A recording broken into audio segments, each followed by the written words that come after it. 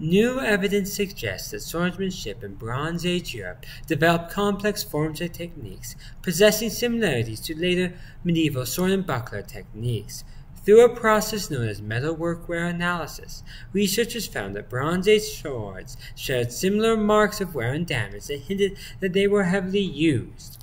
To discover how the swords were used, the researchers tested accurately made replicas of the swords against each other and other accurately made weapons and armor they could have clashed with in their age. The researchers performed the tests themselves to retain human movement in the test, which could not have been maintained through using machinery. But those tests only showed the most basic movements. To see if complex techniques existed back then, they gave replica weapons to HEMA practitioners of historical European martial arts, and had them run through techniques that HEMA practitioners felt were appropriate to the swords and shields they were given.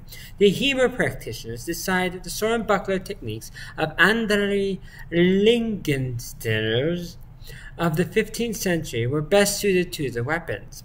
Testing recreated 14 of the 23 marks found on the historical Bronze Age swords. 6 of the marks they linked to specific actions. A rolled oval bulge on the edge of the blade formed from displacing the opponent's blade, then winding in for a strike, a form of versetzen, which was common in medieval swordsmanship. Such bulges were very common on the historical Bronze Age swords studied. Bronze swords even stuck together in a way that steel swords don't, facilitating ease in performing the technique. Such techniques were likely used by Bronze Age European combatants. Other HEMA techniques reproduced other marks found on the historical blades, but due to the fluidity of the techniques, it was hard to establish the exact actions that caused the marks. Static testing found that wide triangular notches were produced from contact with spearheads, while wide, round dents came from striking wooden shafts of spears or other shafted weapons. Flattened tips came from thrusting into bronze or wooden shields, but not leather shields.